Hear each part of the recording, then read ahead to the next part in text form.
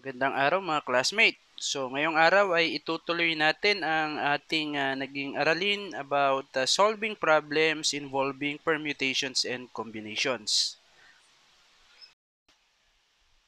Okay, so bali ito yung ating magiging third problem. So a box contains 5 red balls, 7 green balls, and 6 yellow balls. In how many ways can 6 balls be chosen if there should be 2 balls of each color? Okay, ang unang tanong, ito ba'y problem na may kinalaman sa permutation or combination? Okay, so the answer is combination. So bakit? So halimbawa dito sa 5 red balls, so kung kukuha tayo or we're going to select 2, so it doesn't matter kung ano yung makuha natin mula dun sa 5 available red balls. So ganun din sa 7 green balls and 6 yellow balls. So kahit ano dun, as long as dapat ma-follow natin yung restriction. Okay, so ano pa yung isang dapat natin tandaan? So aside from that, alam na natin na ito'y combination. So dapat makakuha tayo ng 6 na bola. At yung 6 na bolang yon dapat nanggaling o magkakaiba yung kulay. So big sabihin dahil meron tayong 3 kulay, so tigda 2 ang kailangan natin. Okay, so to start, ito yung magiging solution natin. So we have n. Okay, so from 5 red balls, so this is a combination of 5 taken 2. So we're going to select 2 red balls from 5 available red balls. Okay, so this will be multiplied.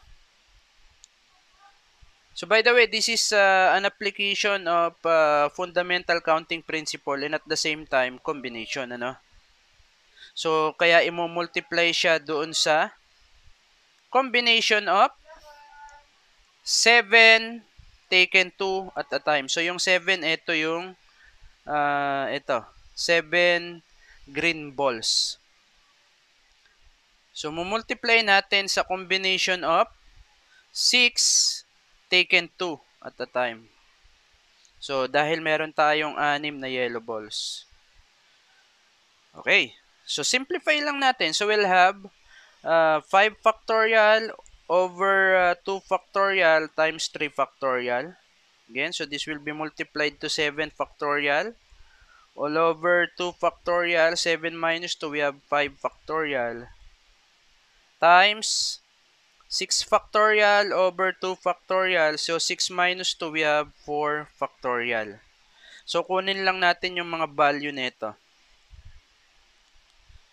So yung una, 5 factorial over 2 factorial times 3 factorial. So ang value niya is 10. Again, so multiply. 7 factorial all over 5 factorial times 2 factorial. So this is 21. And then yung 6 factorial all over 4 factorial times 2 factorial. So this is equal to 15. Okay, multiply lang natin. 10 times 21 times 15. So this is equal to 3,150. So ibig sabihin, there are 3,150 ways for us to select 2 of each colors from 5 red balls, 7 green balls, and 6 yellow balls.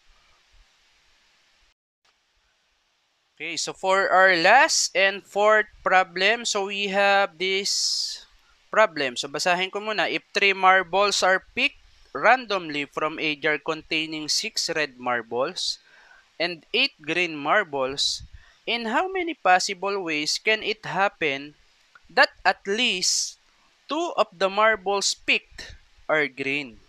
Okay. So, analyze natin. So, parang yung problem ay halos parehas nung sinundan natin kanina. So, ibig sabihin, ito ay problem na may kinalaman sa combination. Combination pa rin. Pero, this time, medyo iba yung atake na gagawin natin. Kasi, although, alam natin kung ilan yung kukunin from the given marbles, yung 6 red marbles and 8 green marbles. So, isa pa, kailangan at least daw ang makuha natin dalawang green. At least. So, ibig sabihin, pwedeng dalawang green at isang red. Kasi ang kailangan natin, 3 marbles. Pwede rin naman, dahil at least, so ibig sabihin, pwedeng mas mataas. 3 green, tapos hindi na tayo kukuha ng red. So, pwedeng ganito yung maging combination ng 3 marbles na makukuha natin.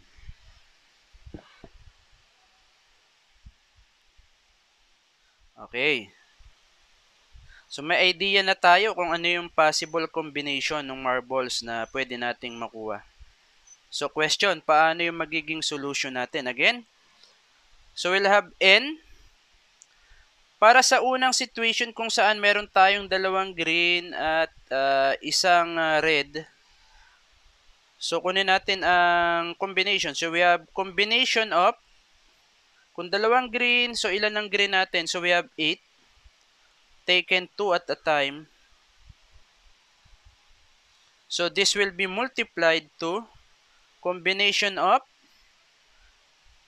6 galing dito. Ilan ang kukuha natin? Isa. So, taken 1 at a time. So, itong combination na to para dito. So, sabi natin kanina, pwedeng 3 green ang makuha. Pwedeng hindi na tayo kumuha ng red. So, i-add natin yan dito. So, ano ang magiging combination kung 3 yung green? So, we have combination of 8. Taken 3, kukuha tayo ng 3. So, dahil yung red ay hindi naman natin kukunin, so kahit di na natin siya ilagay. Although, pwede siyang isulat as combination of 6 taken 0 at a time. So, ito kapag sinimplify natin, so ang sagot dito is 1. So, pwede na nating di ilagay ito. Kasi wala naman tayong kukuning red.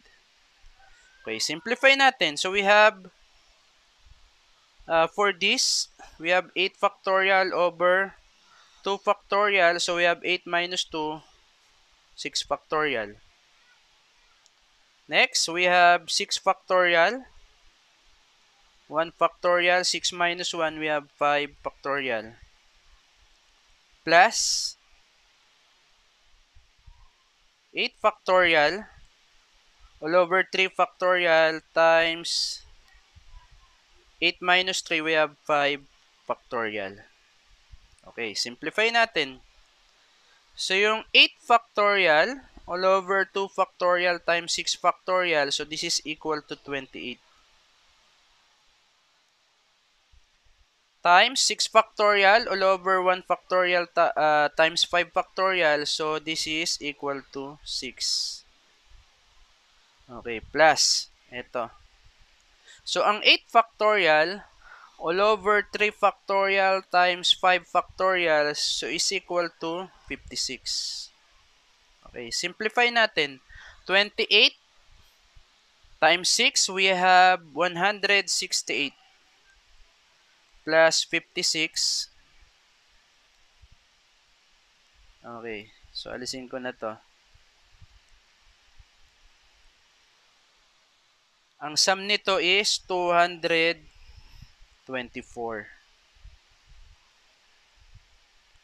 Okay. So that's it. I hope ay meron kayong natutunan sa lesson natin ngayong araw, and feel free to share this video to others, especially sa iba pa nating classmate, para mas marami pa tayong matulungang iba. Until next time!